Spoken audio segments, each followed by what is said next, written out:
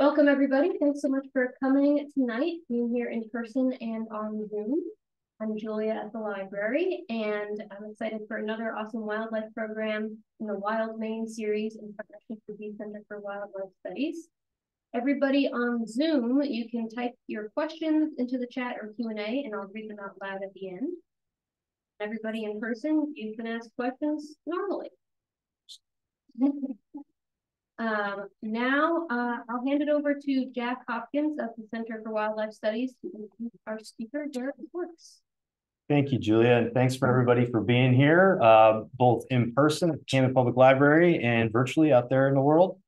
Before I introduce Derek, first things first, if you could silence your phones. We're going to try to keep questions to the end, if possible. If there's somebody who really has a question they have to ask, then please go ahead. We got lots of kids in the audience, and that's super awesome. I just want to say a couple words about CWS. Many of us don't know who the heck we are. We're the Center for Wildlife Studies. We're a Maine-based nonprofit. We're devoted to providing accessible environmental education to people all over the world, and we promote wildlife conservation through science. So we provide specialized training to people around the world in topics related to ecology, conservation, resource management, environmental science. We also conduct research around the globe to expand our knowledge and also to inform conservation and management efforts. Today, we're continuing our community education partnership with the Camden Public Library called Wild Maine. The purpose of this program is to educate our community and our visitors about the amazing natural resources that we have here in this great state. Following the talk, please consider supporting our mission by donating to Wild Maine program at centerforwildlifestudies.org. And lastly, I'd like to thank our primary sponsor, Whipfly, for supporting us as a sponsor. Now on to Derek Yorks. Derek's a wildlife resource biologist with the Maine Department of Inland Fisheries and Wildlife. He serves as the department lead biologist on reptile and amphibian issues, where he coordinates research and conservation efforts on several priority species here in the state. He graduated with a BA in ecology at Hampshire College, and a master's in wildlife and fisheries conservation at UMass Amherst. Derek's currently focused on assessing the distribution status and management needs of blandings, spotted, and wood turtles, as well as black racers in Maine. And he's also guiding mitigation recommendations for impacts of roadways on Maine's herps. I've also had the privilege to work with Derek recently for the past few years on developing wildlife forensic methods to combat the illegal turtle trade here in Maine and elsewhere. Recently and interestingly, Derek has also co-founded Wild Vision Systems, a company that's combined herp trapping with AI technology to aid in invasive species removals. Today, Derek will introduce many of us to the snakes of Maine. Welcome, Derek.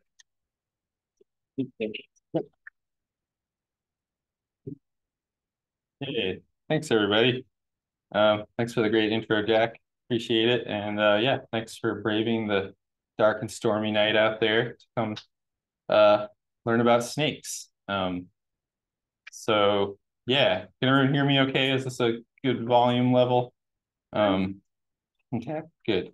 So yeah, I will jump right in. And again, I'm with the Department of Inland Fisheries and Wildlife. Snakes are kind of one of my favorite groups of animals. Very partial to reptiles and amphibians, but snakes and turtles are probably my top two, and I'm lucky to work with them both quite a bit. So here in Maine, we have 9 snake species that are still here in the state.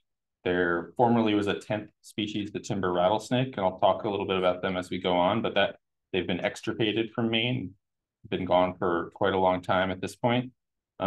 We still have 9 species, and they represent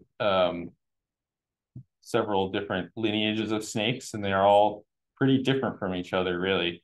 And I'm going to more or less go right through all 9 snake species and take a little bit of a deep dive into how to tell them from other snakes, what parts of the state they might be found in, what their habitats are, what they look like, what they eat. And we're definitely going to have time for questions at the end. and I'll just go right into it. So one thing that's always continually feels really exciting and cool to me about reptiles here in Maine, and really all of our wildlife and our flora and fauna, is not that long ago, Maine and the rest of New England and a lot of North America was covered by a mile of ice, and there was nothing living here. There were definitely no snakes. There were no plants. There was just ice on the rocks and the gravel and the soil of what was there before. And so everything we have here came back and recolonized the Northeast and Maine after the glaciers retreated. And it partly explains kind of what species we have here. Biologists like to look at biogeography, which is kind of the study of kind of why species are found where they are and how they got there. And I think the glaciated Northeast is kind of a classic thing that people study and look to see how animals got to be where they are. And you could look at reasons why they don't go further north. You know, for reptiles, for instance, it becomes too cold. Even in northern Maine, it's the growing season, the warm summer season is so much shorter than it is in southern Maine that there ends up being very few reptiles that can reproduce up there. Basically, there's not enough warm days for their eggs to incubate and develop all the way for them to actually hatch reliably. So you end up with very few reptiles up north. Anyway, I'm going to start off with the garter snake, which is probably the most familiar snake to anyone here in Maine. They're pretty much found over the entirety of the state. One of the few reptiles that really does live everywhere in Maine, maybe with the exception of really tall mountain peaks and some really small islands, but they're basically everywhere. Garter snakes are they're kind of a habitat generalist, meaning that they're not really picky about the places they live. You might have them in your backyard around old stone walls. They also like to be around edges of wetlands. You could find them out in the forest. Really kind of all over the place. Like all other snakes in Maine and all other reptiles, because we are far north for reptiles, they do often prefer like edges of areas. So edges of field and forest, the edge of your backyard in the forest, that kind of a habitat. And so typically they might be about the size of what you see on the left here, but they can grow quite large. That's about the biggest garter snake I've ever found. We found that on a wood turtle survey, and we nicknamed that snake Garterconda because we thought that was funny at the time. But that's just a huge garter snake by anyone's standards, I think. And very gentle. This snake did not bite, or snakes will, one thing snakes do in addition to biting is they excrete musk, which if anyone's ever picked up a snake, there's a good chance you've had a snake musk on you.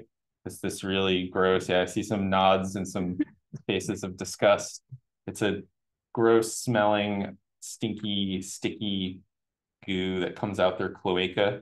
And that's the name for what snakes have instead of a butt. I won't get into any more details, but birds and snakes have cloacas. And that's where the musk comes out of. And they do that to basically, if you imagine you're, say, a coyote and you come across a snake and you say, oh, that looks like a really tasty thing and I'm really hungry. I'm just going to go ahead and bite that and start eating it. If you're a big coyote and the snake's a little garter snake like this, if suddenly your mouth is full of a really disgusting, foul liquid, you might spit that snake out, and then that snake might live to tell. So at least for some predators, it works really well. There's some predators out there, like a lot of birds of prey, that I think they just say, I don't care. I just love eating snakes. They seem to eat them anyway, despite the musk. So yeah, just some photos of a little different pattern of a garter snake. They're sometimes stripier, like the one on the right, and then other times the stripe is much fainter and they can kind of have this olive dorsal color, and they even kind of have like a checker pattern. You can see a little bit on that snake on the left, especially when sometimes when they're agitated and they kind of puff themselves up to make themselves look bigger. It's a thing a lot of snakes do, not just garter snakes. Yeah, really quick, this is we have a statewide citizen science project called the Maine Amphibian and Reptile Atlas Project that has been running since the mid-1980s and keeps track of what towns and townships around the state have what species of reptiles and amphibians. So this is what that data looks like here. You can see garter snakes are pretty much everywhere. They're about as everywhere as any reptile. Anywhere where you see a white square means we don't have a garter snake recorded, but it probably doesn't mean they're absent. It just means no one has gone there and found one. And it tends to mostly be the towns that are really far away from where anyone lives. So yeah, moving on, the milk snake is a really beautiful snake we have here. One of our larger snakes, often about 3 feet long, 2-3 feet long, sometimes maybe not quite 4 feet. They have this really pretty blotched pattern, and it can range from being kind of like a chestnut brown to maybe a little more dark brown and against a kind of light brown or gray background. And they have a kind of red to chestnut brown eye. And you can see it a little bit on the photo on the right. It's not great because it's out of focus, but they have this really cool pattern on their belly. It's like a checker pattern. It's pretty distinct. And so milk snakes are in the genus Lampropeltis, which also includes king snakes, if folks have heard of them. We don't have king snakes here in Maine, but milk snakes are basically a type of king snake, and they're famous because they like to eat other snakes. So milk snakes eat other snakes. They also eat mice and amphibians, but they're related to these snakes that are really fond of eating other snakes, say in the southeastern US and in the West. And king snakes will eat rattlesnakes regularly and other venomous snakes, and they're pretty resistant to the venom. So a couple more photos of a milk snake. On the right there is a hatchling, and so they have this really bright red blotch color against a kind of creamy gray background. And a lot of times folks will find those and think that it's some exotic or non-native snake because it looks kind of like a tropical snake. And so every single fall when these start to hatch, I'll get emails, I'll get phone calls. People have a milk snake. They often show up in houses and barns and basements. They really like old stone foundations, and they'll even spend the winter inside the foundations of many old houses here in Maine. People find them every single winter. And so people find these and think they found something that might not belong here pretty often.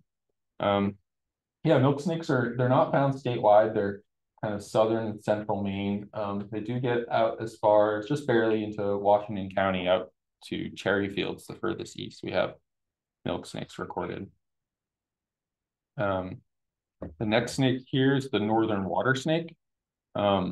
These are, no big surprise, a snake that really spends most or all of its time in and around water.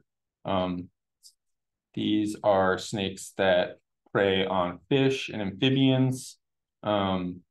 They really hardly ever go far from water. Occasionally one will turn up in a strange place, not near any seeming habitat, but mostly they're in places where, yeah, there's abundant frogs, tadpoles, fish, things like that they can feed on. They have this banded pattern that's really kind of bright and vibrant when they're young, and as they get older, it basically just starts to turn to black or almost black, except for their belly. You can see their belly is this white and kind of dark red, these sort of like half moon red shapes on it. Yeah, and if you've picked up a garter snake and smelled the sticky musk of a garter snake, it's nothing compared to what these guys can deliver. They're bigger snakes.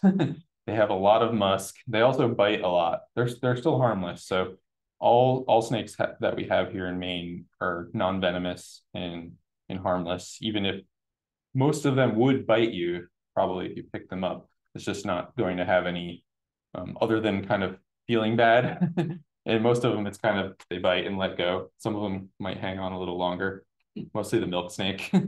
But yeah, so they're a harmless snake. They're people see them around their camps and docks along the water a lot. Sometimes people mistake them for water moccasins, cottonmouths, which we don't have here in Maine. They don't make it any further than kind of the coastal plain of Virginia. It's the closest you'd find a cottonmouth to here. But still, people seem to think that they could be cottonmouths despite that. But yeah, they're kind of southern Maine and central Maine, and then also a couple disjunct areas. And disjunct basically means, for anyone who doesn't know the word, it means separated out from the main area. So they're mostly here, but there's this great big gap, and we've looked quite a bit. We're quite sure there's no water snakes here. But then out here, kind of near Talus and Moosehorn National Wildlife Refuge, we got water snakes again. And then we recently confirmed there's an isolated population out in Blue Hill, which is kind of neat too. So moving on, certainly one of Maine's most beautiful snakes is the smooth green snake. They're really these kind of grass green, emerald green, small snakes. And then this one's a good opportunity to talk about snake scales. So snakes typically either have smooth scales or keeled scales. So a keeled scale just means it has like a line down it, and they typically look less shiny and look more dull, and they also feel a little different if you have one in your hands. But this is a smooth scaled snake. And about half of our snakes are smooth scaled and half of our snakes are keeled. And yeah, they're this bright green. They have kind of a yellowish chin. These are snakes that are mostly, that's a typical sized adult green snake. They're really not a big snake. They prey on insects primarily. They really like to eat grasshoppers. They like kind of meadows, often where it's like a little bit wet, where there's kind of interspersed patches of small low shrubs like blueberries and sphagnum moss. They can be really abundant in coastal areas, particularly on some islands.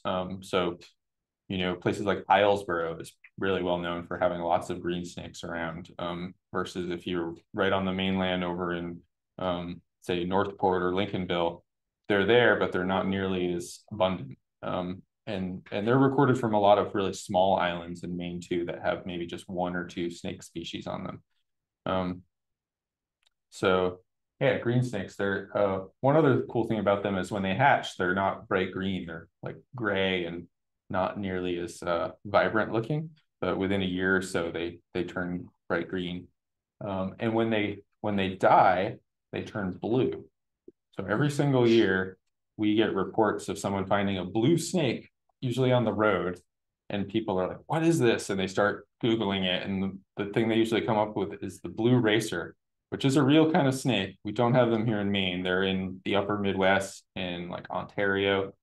And they are kind of this blue colored snake.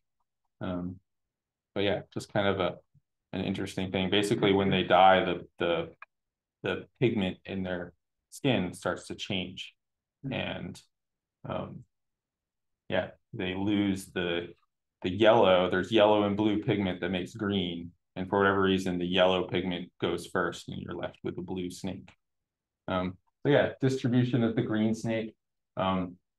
Most of the state, they're absent from the really high elevation Western Maine mountains, and they're absent from most of Aroostook County. They just barely get into southern Aroostook County. But they're pretty well distributed. All those gaps there kind of mostly represent just where people haven't found them. All those towns that are blank, they're a little less conspicuous than, say, the garter snake, which more people run across. So ringneck snakes are another pretty and small snake.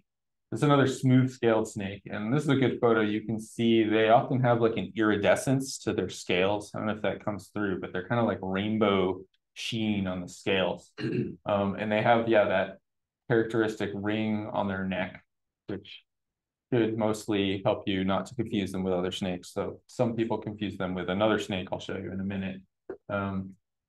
Yeah, they're a small, really secretive snake. They basically don't ever bask. You pretty much always find them underneath rocks or logs. Any place where there's like ledge, like a mountaintop, like you know, like here in the Camden Hills, up on the bald tops of the hills, where there's blueberries and lichen and rocks sitting on top of other rocks. It's a great place to find a ringneck snake, and a green snake too, actually. But yeah, they really like that situation. They eat a lot of salamanders, particularly redback salamanders, which are our most abundant and widespread amphibian here in Maine. Yeah, and they have this like really bright yellow to even orange belly with rows of dots right down them. Yeah, and they're just a really, really cool, very soft and smooth little snake, and they never ever try to bite. So they're a good one, I always say, for if kids want to pick up a snake. This is a good one to start with. It won't bite you. They're small, they're docile. Yeah, and ringneck snakes, they have a maybe similar distribution to the last one, the green snake, really through much of the state, except for really high elevation Western Maine mountains and very northern Maine. We do get them as far up as Baxter State Park, which is right up somewhere right around here. Some probably knows better than I. But they get all the way up there. Next one, this is another beautiful snake, the ribbon snake, which is a real close relative of the garter snake. So they're in the same genus. So they're cousins, essentially. Thamnophis is the genus. And they look a lot like a garter snake. People mix them up quite a bit. Garter snakes are really variable. Like I tried to show some photos, they can have bold stripes, or they can have really kind of hard to discern stripes. They can be kind of black and white, or more yellowy, or more olive green, versus the ribbon snake that pretty much always looks something like this. They have these really bold stripes. Another cool marking on the ribbon snake, so maybe one other photo. In front of their eye, this scale right here is always white. So that's like a really cool way to tell them from a garter snake. And yeah, similar size. They don't get quite as big as that giant garter snake I showed you, but this is a pretty typical ribbon snake. They're kind of aquatic to semi-aquatic. They really like it in and around wetlands, particularly like acidic wetlands, like bogs and fens, also large kind of marshes and vernal pool complexes. They also prey on amphibians quite a bit. It's probably their primary prey. Yeah, got one more photo to show. You can really see that scale in front of the eye. Yeah, and they're more slender than a garter snake on average. They really do kind of look like a ribbon swimming or slithering through the grass. And there's one more. There's a little newborn ribbon snake that I found up in a hazelnut bush one day. Mostly looks like the adults. Baby snakes, generally speaking, they're like a lot of baby animals. They have this like oversized head and big eyes. They tend to look cute. If you think snakes can be cute, a baby ribbon snake's pretty cute snake. So yeah, ribbon snakes, so this is a special concern species. So they're not endangered or threatened, but they're a species that is sensitive to certain kinds of habitat loss and is limited in the areas of the state it's found in. Mostly southern Maine. It gets up into kind of the Augusta area and a little south of there. But there's a lot of the state where you don't find this snake. It reaches the northeastern end of its range here in Maine. And the next snake is the red belly snake, which is, I'd say, right up there with the garter snake in terms of being the kind of the most common snake. They're smaller, and they're a little more secretive than a garter snake. So if you're not looking for them, you're a lot less likely to run into one of these. But if you're someone out there who's flipping over logs and rocks, moving, say, wood piles and cleaning up your yard, working a garden, you'll eventually run into one of these if you haven't already. And they're a really cute little snake. You can kind of see it's a pretty typical size red belly snake. And they really have this bright red belly. And this is the one that sometimes folks confuse them with the ringneck snake. You can see they have this kind of marking. It almost looks like a ring on their neck. And if you look at it right from above, it looks more kind of like a spot, which actually is where their name comes from. So Sturaria is the genus, but Accipito maculata. Accipito means neck, and maculata means spot. So it's the neck spot Sturaria. I don't remember what Sturaria means, but that's the genus. And yeah, so from the side view here, you can kind of see that they've got this, it's not quite a ring, but and with the ringneck snake, their color down their back is all consistently like a slate gray color. With these guys, it's variable. This one's more kind of reddish brown with kind of rusty stripes. And then this one here is more of like a gray olive color with sort of rusty stripes. And this one on the right here is a little more tan. It's a different snake. They're mostly statewide, and they're really just absent from the really northern part of the state and up in the upper St. John Valley. It's a very, for anyone who hasn't spent time up there, it's still very much winter up there. They're not thinking it's going to be spring quite yet. It's not a hospitable place for most reptiles. So there's very few reptiles up there. There's really garter snakes and wood turtle. Those are the only reptiles up in that far northwestern part of the state. So a close relative of the red belly snake is the brown snake. It's the same genus again, Sturaria. And they look quite similar. They have the same kind of pair of stripes down their back. There's some key differences. The brown snake does not have a red belly. So if you happen to pick one up, if you picked up a snake and you think it could be a red belly snake or a brown snake, the belly will give it away. Otherwise, they're almost always like this kind of light tan brown color, versus the red belly snake can sort of be like this, but their color of their dorsal or back surface is much more variable. Yeah, I don't have a, oh, I know I have one more photo with them. And then so the brown snake also has these kind of markings around its eye on the side of the face, which the red belly snake doesn't have. But the belly is really the really good one to start with. And so these are mostly found in really southern Maine. They do get up close to here. I think I'm trying to remember which town that is. Might be Jefferson or Appleton. There, that dark town right here. But mostly they come up to Augusta, Gardner area, and they're down through that part of the mid-coast to southern Maine. It's another snake that reaches its kind of northern end of its range here. And one thing I always think is cool about this snake is they're really the only snake in the Northeast that can live in some pretty urbanized environments. For instance, you could find them throughout a lot of like Boston, and not just like the suburbs on the outskirts of Boston, but actually like in the city.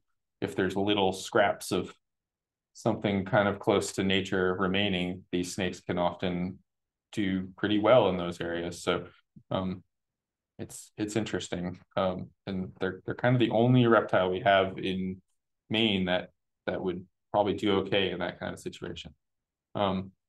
And this photo I kept in just because it's really nice to see. In one hand, there's a brown snake on the bottom and a red belly snake on the top. So you can kind of see the difference. And that's a really kind of cool red-brown red belly snake, but the kind of classic color brown snake there, which they pretty much always look like that. So timber rattlesnake is a snake that we historically had in Maine. And we have good evidence that we had them in at least a handful of places in the southwestern part of the state. The last reliable reports of timber rattlesnakes were from the 1860s. So it's been a really long time since we've seen them in the state. So we consider them to be extirpated, which is kind of a fancy word for extinct within a particular area. So there are lots of timber rattlesnakes in other states, Pennsylvania, West Virginia. They have lots of timber rattlesnakes.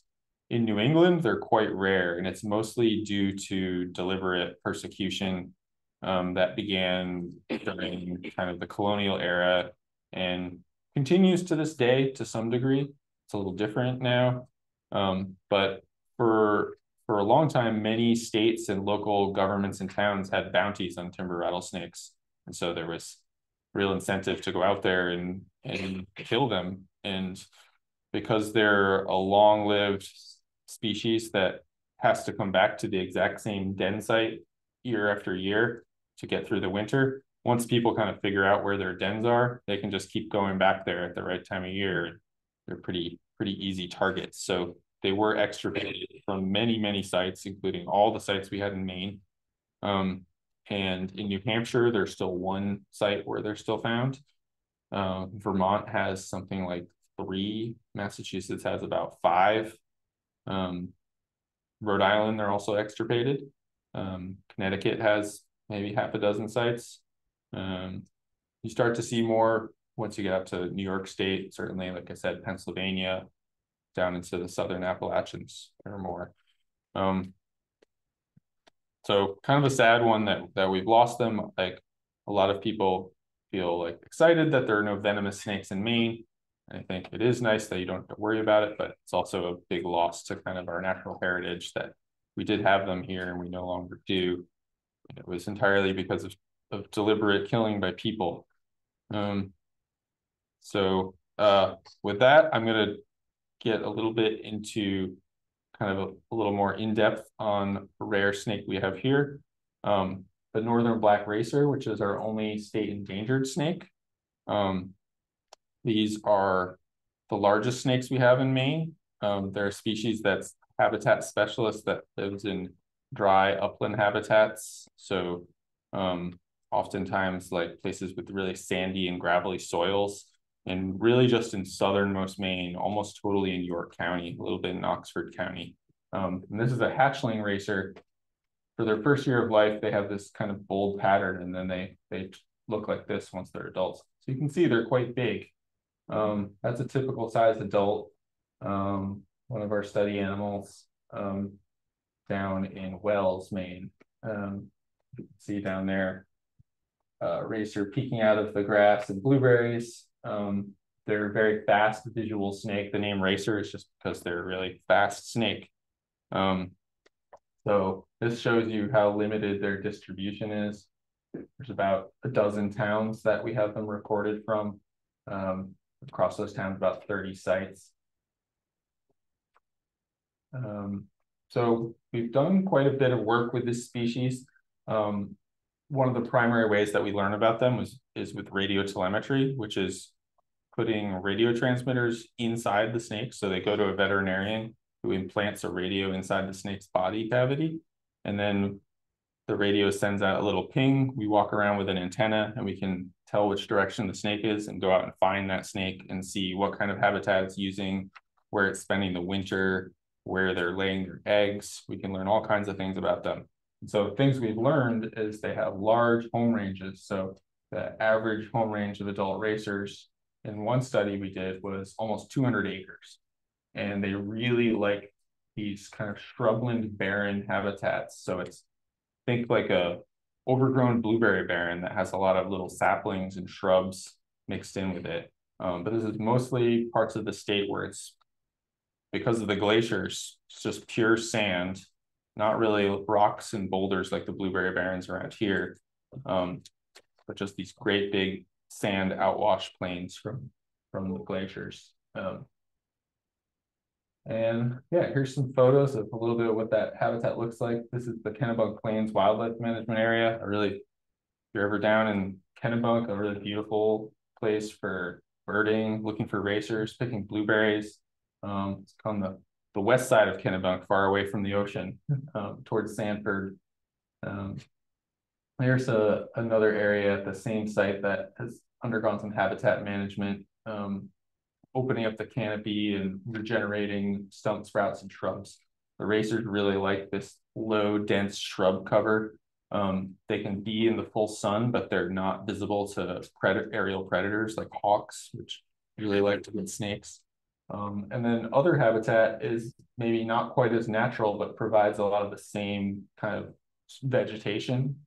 So big power line corridors in areas where sandy and gravel soils are great places for racers. And sometimes that's their primary habitat. And they're also using the forests on either side, particularly following timber harvest, that open up the canopy and make it more of those kind of sunny and brushy conditions for a few years before the trees kind of grow back. Yeah, so we've done quite a bit of work in recent years developing a population monitoring program for those kind of working out ways so that we can reliably go out and find the snakes and see how they're doing, mark individuals so we can mark and recapture them. So that's what allows us to estimate how many there are.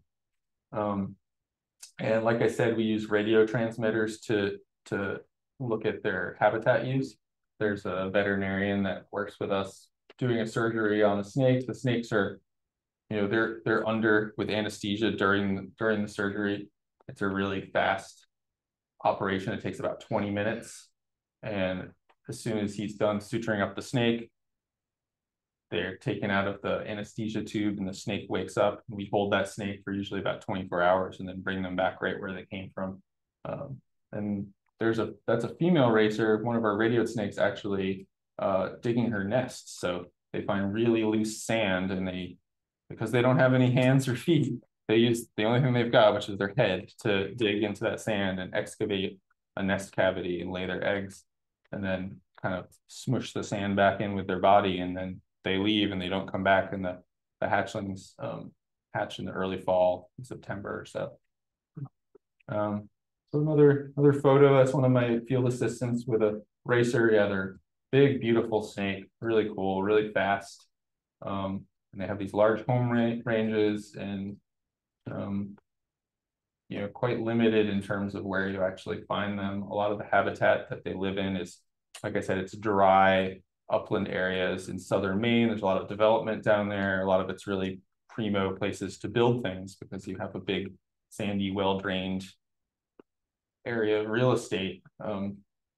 It's not full of wetlands. There's not as many like complications with building something there. So one thing that happens a lot is solar development, and we've been studying a racer population in response to solar development down in Sanford.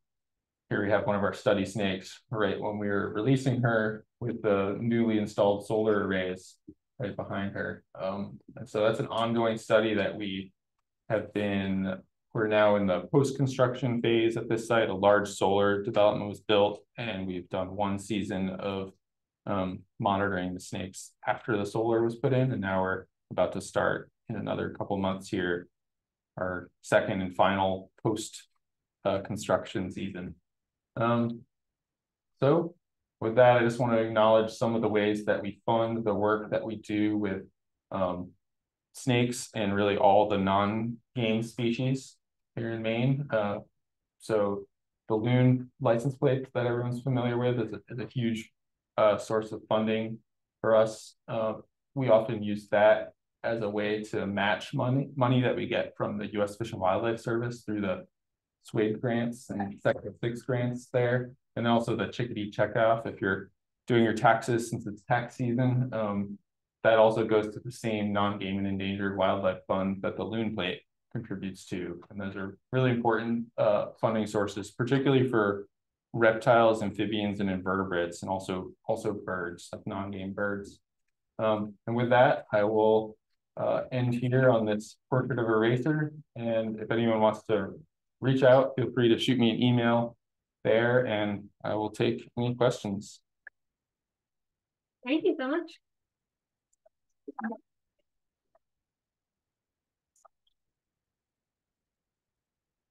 Yeah. I was throwing my wife around Pitcher Pond one day, we were out of the middle. All of a sudden, she started screaming, there was a rarest. I threw her in the lake, but she had to make it to shore. Did you swim? Probably pretty good. So yeah, it's funny, you know, more than once in recent years, folks have seen garter snakes out in Penobscot Bay, like between like Lincolnville and Islesboro, like way out there. And no one really knows what they're doing, but it's not just like someone saw it one time. It's like it keeps happening. So I suspect some of them are probably making it somewhere. So in Pitcher Pond, the odds are pretty good unless like a bass came up and ate it. Yeah. Yeah. Yeah, we wanted to get involved with the snake tracking that you were displaying on your maps. Yeah. How do we do that? Yeah, good question. So yeah, if you I should have put a URL up here. So the project is called MARAP, the Maine Amphibian and Reptile Atlas program. Feel free to shoot me an email and I can send you a link right to it. But we have a page for it on IFNW's website, and we have a data entry portal. And so you can just, you can use it with your phone or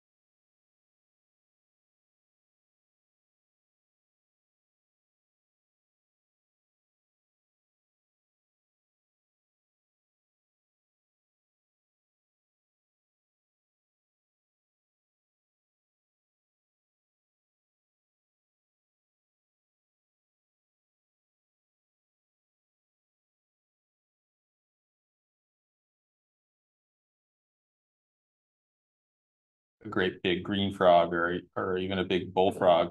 And and it's not uncommon to find a snake with this huge bulge in its belly, and it's sometimes such a big bulge that they're having a hard time getting around. When they do that, they are not going to eat for a little while. They're going to go sit somewhere where they can be really warm in the sun and get their metabolism going so they can digest.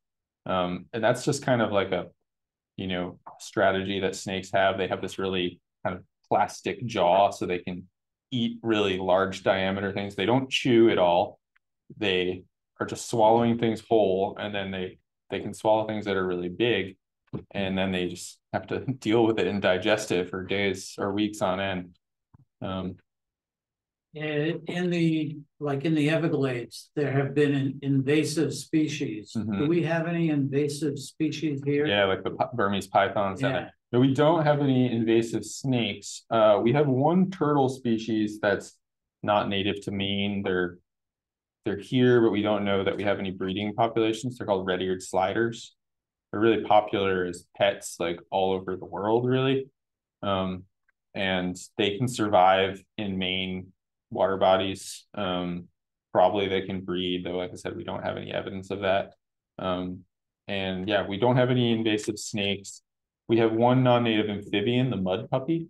They're like really these pretty cool 8-10 inch long, fully aquatic salamanders. And they were introduced to the Belgrade Lakes. So they're kind of in that whole connected lake system, the Augusta area. Those are kind of our two, and those definitely are breeding and really well established and have even expanded since I think the 1930s is when they were introduced. Yeah.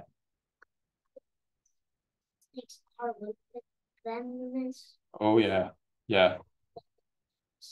They are, yep. Yeah, they're definitely venomous. So like I said, we don't have them here in Maine, but certainly if you visit, yeah, well, we used to have them in southern Maine.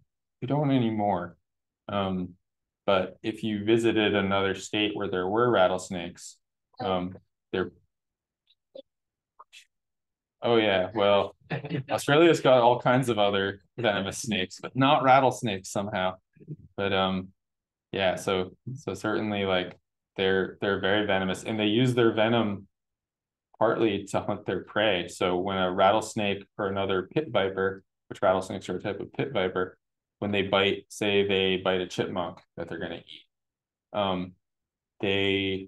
they bite the chipmunk and they inject the venom through their fangs into the chipmunk, and the chipmunk basically falls asleep and then dies, and the snake eats it, and so the prey doesn't put up a struggle, versus a snake that's eating something that's still very much alive might get injured or bit by that prey animal.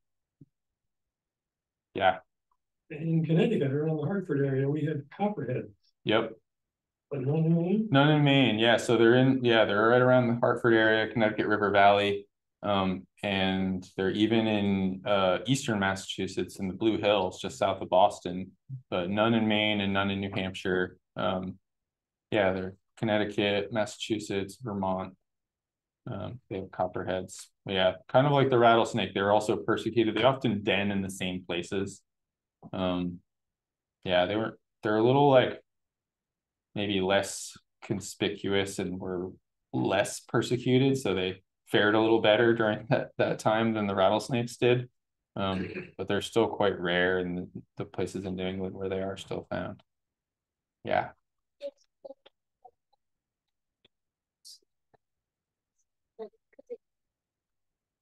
Same time, and like if it gets bit, it just like doesn't get hurt. The king snake?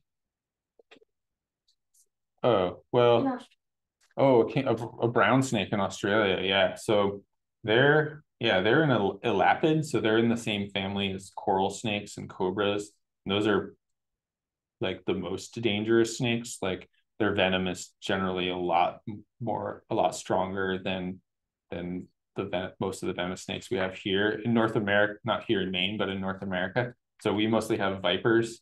We have some elapids like coral snakes, which are the red and yellow and black banded snakes down in Florida and Texas and Arizona. They're a relative of the brown snake and of cobras. And so their venoms are mostly neurotoxins. So the venom attacks the nervous system. And with vipers, mostly, not universally, it's like a hematoxin. So it attacks blood and muscle tissues. And basically, like if you get bit by a rattlesnake, the area where you're bit, the venom kind of starts to digest your tissue, which is not a good thing. But it's certainly something most people who are bit by rattlesnakes live, versus some of these snakes in Australia, which, like I said, they have much more potent venom. It's much more dangerous to be bit by some of the snakes there. Some of the most dangerous snakes in the world are in Australia. Much more dangerous than anything we have in the Northeast. We have some questions on Zoom. Has there been a consideration to reintroduce timber rattlesnakes? Yeah, good question. We haven't, I personally have thought about it before, and there hasn't been any kind of formal department-led efforts to try to do something like that. Interestingly, Massachusetts, their state agency, Massachusetts Department of Fish and Game, they still have rattlesnakes, but they've lost them from a lot of sites. 5 or 6 years ago, there was a proposal to reintroduce them to an island in the Quabbin Reservoir, which is the big reservoir in western Massachusetts that supplies drinking water for Boston. And there was a huge amount of backlash against it. And even though it's a completely closed off area to the public, it's an island in this reservoir for Boston and no one's allowed to go out there, a lot of people were really freaked out because they're afraid really of rattlesnakes, and were worried they'd be swimming to the shore and establishing colonies outside of the island. And it ultimately got totally quashed in the state legislature in Massachusetts. So not saying that something like that would happen here in Maine if there was a move to do something, but yeah, at the current time, we don't have any plans to do that. What would be the benefit of introducing that? Yeah, no, good question. I mean, part of it would be to restore a kind of key member of that ecosystem. So, you know, if it was like, it would be a very local thing, right? So they were, to begin with, they were kind of almost barely here in Maine to start with. Like they're edge of their range, they're just getting into southwestern Maine near the border with New Hampshire. So they weren't like a huge part of ecosystems. Like, you know, they're a small to mid-sized predator. They eat a lot of rodents. That's their primary prey item.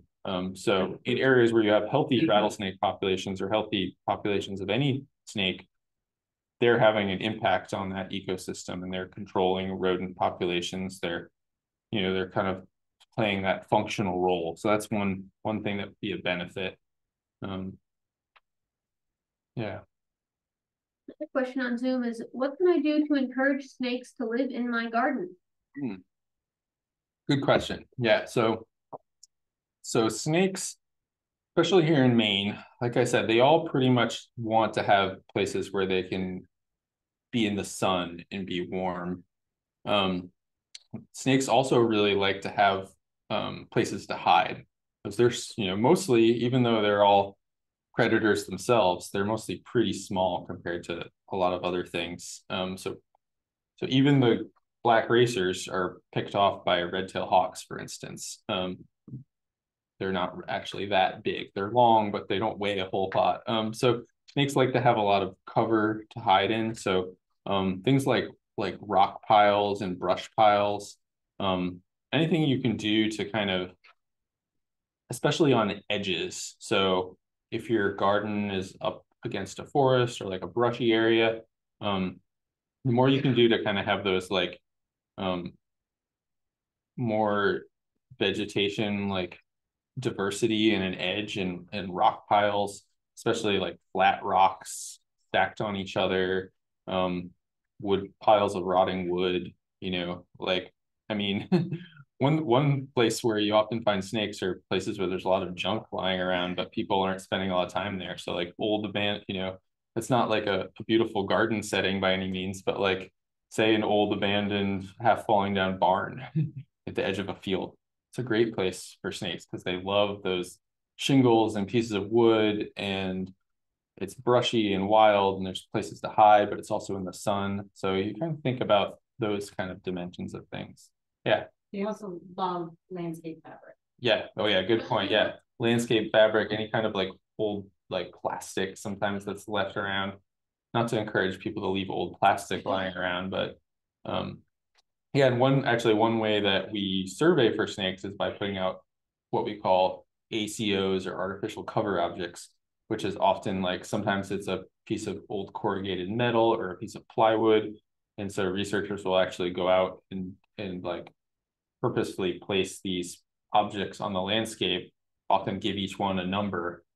And then you can go and do your survey. You go back through and like, looking over board number one garter snake, 2 ringneck snakes, board number 2, a mouse, board number 3, milk snake. So like these cover objects really do attract snakes, particularly certain times of year. So like in the early spring, when the sun is strong, but the ground is still really cold, snakes can really warm up under those cover objects. And it's like, you know, in April and May, it's a great place to find snakes. But once it gets hot, like say in July, you're really unlikely to find snakes under those kinds of cover objects, at least not ones in the sun.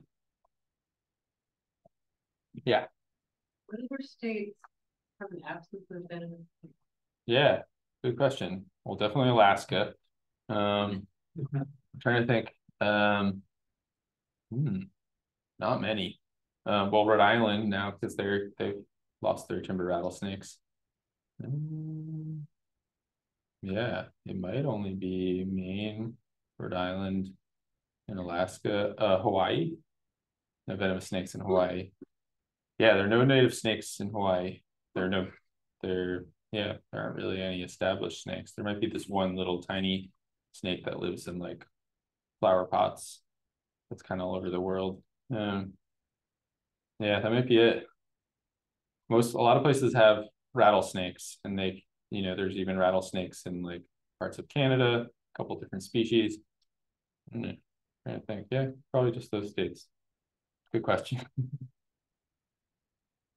Yeah. Now, are there any snakes that eat chicken eggs?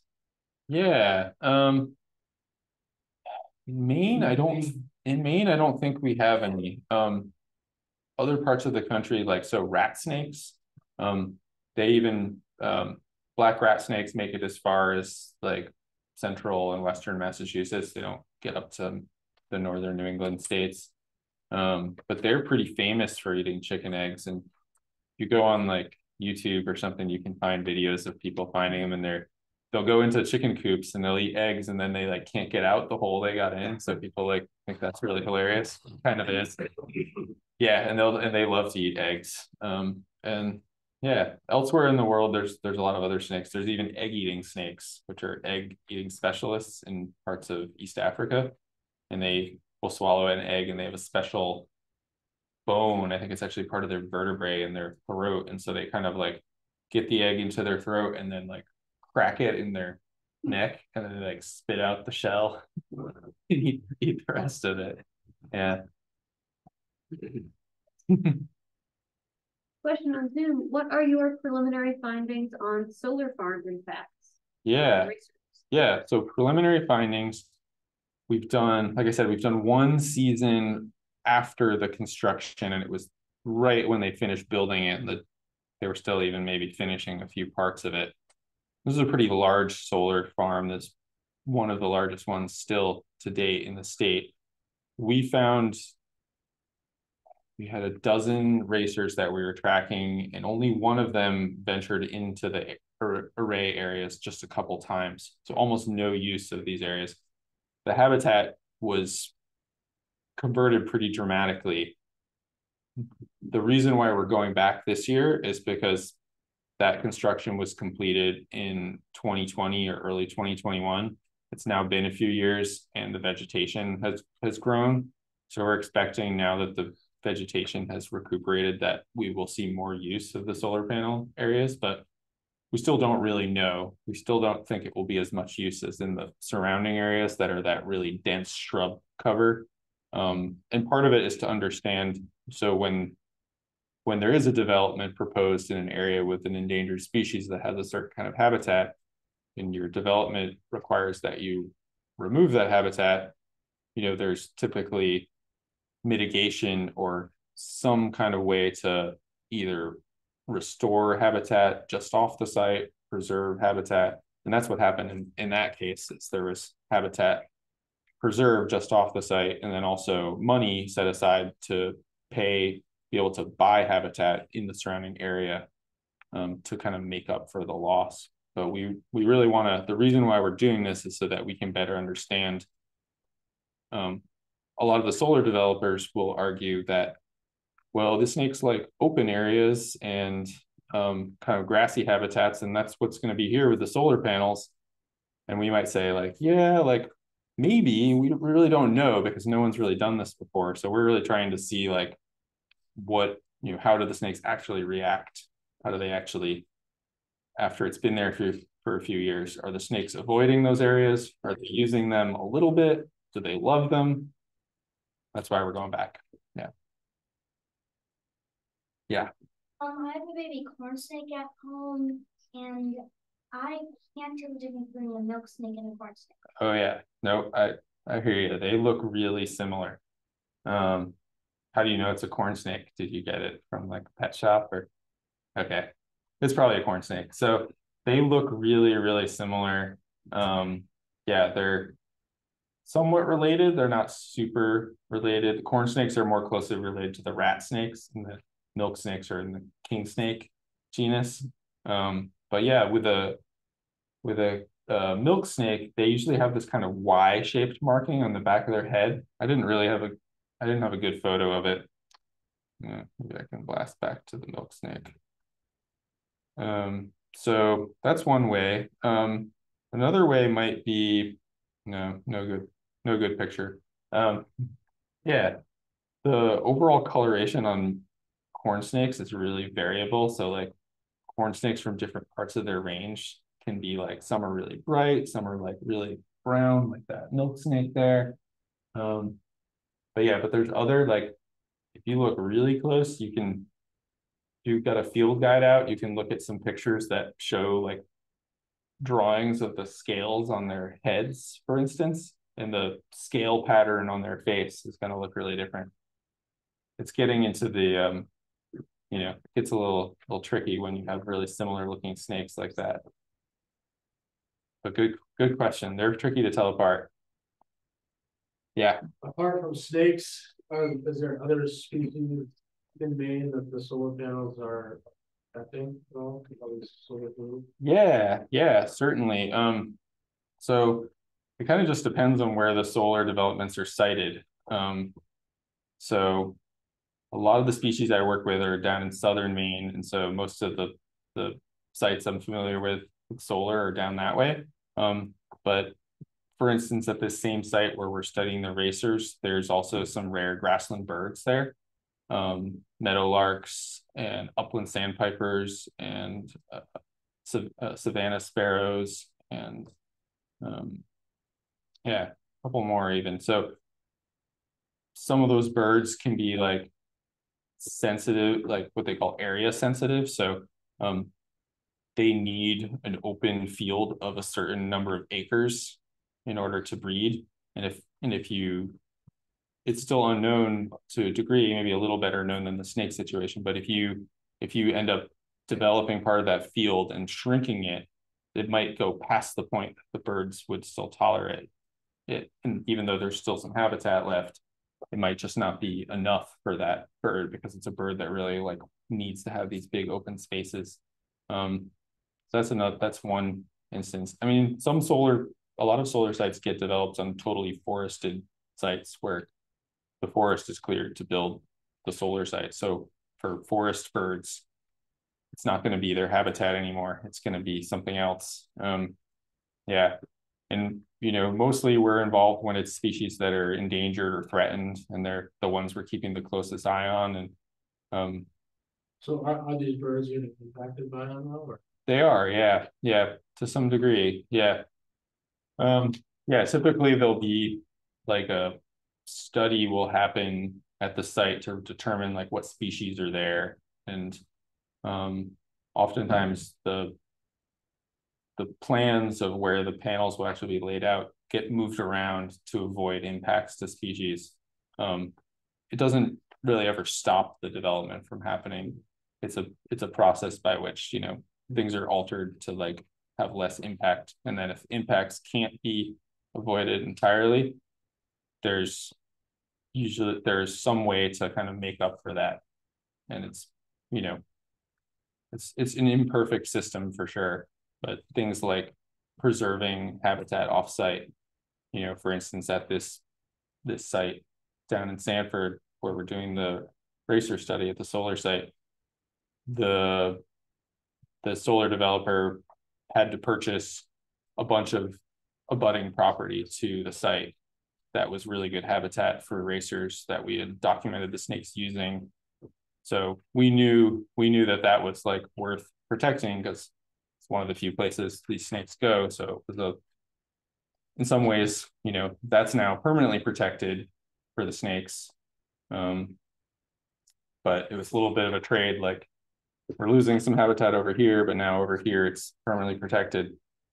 Things like that often happen. I have a question on Zoom. What is the best way to pick up a snake? Well, yeah, it depends. They are fairly delicate, and you know, the smaller they are, the more delicate they are. But even large snakes, if you need to support their body so that they don't injure themselves. That's kind of the biggest risk. So, you know, if you were to pick up a snake by its tail and it was a snake that was like fleeing you and really scared, it might really start to writhe and turn around, and they can actually injure their spine in a moment like that. So you really want to kind of support their whole body. And if it's a if it's a small snake like this little milk snake, that's one hand, right? It's only this long. But if it's a larger snake, you may need to use two hands. Snakes like to kind of like wrap around you sometimes. If a snake wants to move, a lot of times I'll do this thing where I'm holding it with two hands and I kind of like keep moving my hands like this and let it kind of calmly and gently go from one hand to the next. Yeah, that's. So some person said, I read that you should pick it up about a fourth to a third down its body. Is that true? Yeah, that's pretty good. Yeah, and then like, you know, it's a little different if you're, you know, if the snake's trying to bite you, you can get them behind their head, but it's kind of a delicate thing because like I said, they are, especially the smaller they are, the more delicate they are. So it's one of those things where it's like a firm yet very gentle grip. I do it all the time, and I don't, you know, I don't really mind getting bit, but I usually don't want to get bit, especially by like a big racer. They pretty much always bite you, by the way, because they're just, some snakes are bitier than others. But they bite really quick and then they let go. So it's. And does the bite hurt? It's afterwards? Like, not really. I mean, it's like equivalent to like brushing into some like blackberries or something. It's like you get little pricks in your skin with little drops of blood, but that's about it. Yeah, I mean, I think it's mostly like if you're afraid of snakes and a snake bites you, it can be a traumatic experience. But if you're not afraid of snakes and you're used to getting bit by snakes, it's pretty uneventful. Yeah. Which one has most powerful bite and how powerful? Yeah, good question. I would maybe vote for the milk snake, because so something about when they bite you, they like don't always want to let go. Almost all the other snakes will just bite and let go like that, but milk snakes will sometimes just like, they'll get on your finger and they're almost kind of like working on it and biting it, and like sometimes you're like, okay, come on, stop. And all you can really do is just like relax and wait for them to stop. Or like, because if you tried to remove them, they're also like pretty delicate, like I said, and you could probably hurt the snake. Yeah, so I'd say they've got the most ferocious bite. And the racers are bigger and they're actually more likely to bite you, but they bite you like that and then they let go right away. But they actually also, they're a little different than the other snakes because they're a really visual snake and they'll actually try to bite your face, which I don't really like. No one likes that, even the snake biologists.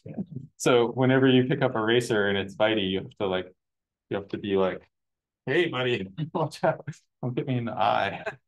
Yeah. That could really hurt. It could really hurt your eye for sure. I would not want to get bit on the eye by any snake. Yeah, it'd be a good story of a sad one. I